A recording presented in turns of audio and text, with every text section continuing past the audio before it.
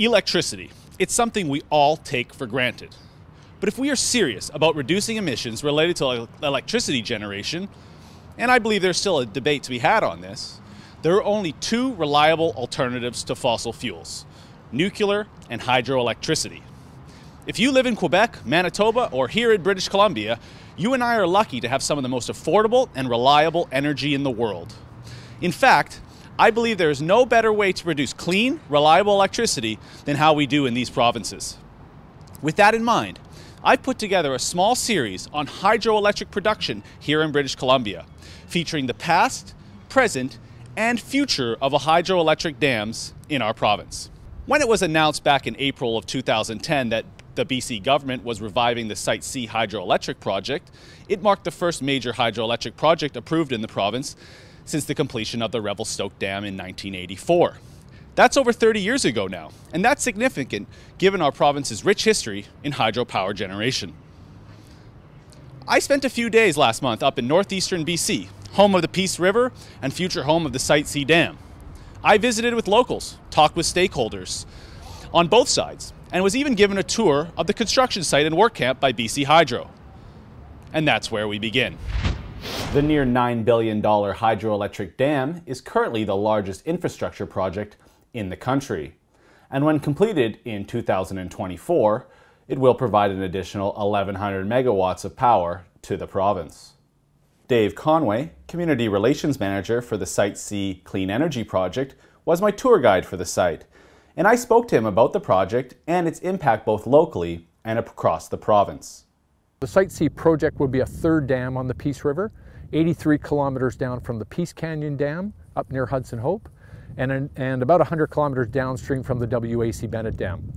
So this facility would be about a kilometer across, 60 meters high from the riverbed. Water would come up 50 meters, would create a reservoir that would be 83 kilometers long in length, and on average would double to triple the river width.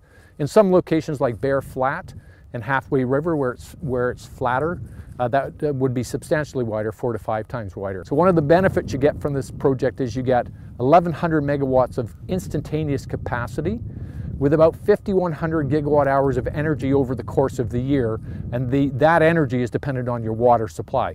The benefit is, although the project does have impacts, those impacts are substantially reduced because you don't have to build to store water. That water storage is behind the WAC Bennett Dam. So you've got a facility providing capacity when it comes online in 2024, and energy. The capacity is certainly needed to meet instantaneous load demand, and you're getting that at a relatively low cost to the ratepayer. So upfront capital cost for the project is approximately $8.353 billion. So high upfront capital cost, which is amortized over 70 years, that's the financial range, and that's a low per megawatt cost of about $58 per megawatt hour. The other thing is it makes a contribution as you're constructing and then operating to the provincial economy. So to the local regional GDP, it's about $160 million to the local GDP and approximately $3.2 billion to the provincial GDP. One of the largest claims I'd heard in my investigation into Site C and talking with local opponents was that this project was simply unnecessary as we do not need the power. I asked Dave specifically about that claim. The project isn't being built for today. The project is being built for long-term energy demand.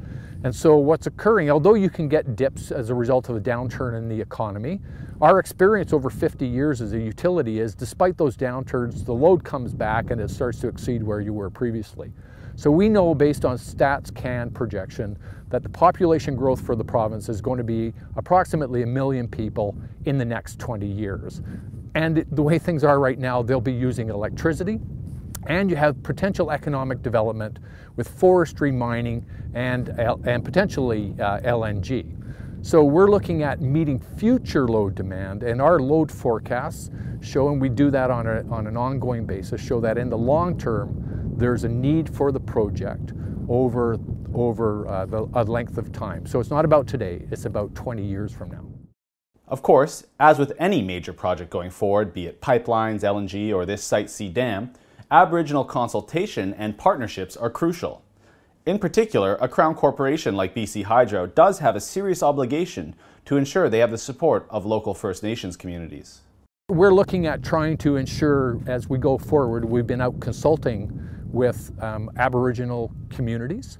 When we initiated that conversation and initiated engagement back in 2007, 2008, we actually started talking to First Nations community from McLeod Lake in the south, all the way out to the Alberta-Saskatchewan border and then up to the Arctic Ocean. That was narrowed down by the regulators who asked us to, or told us to focus on 29 First Nations, and most of our work's been focused on in and around the project area with Treaty 8 First Nations. So there is a treaty here.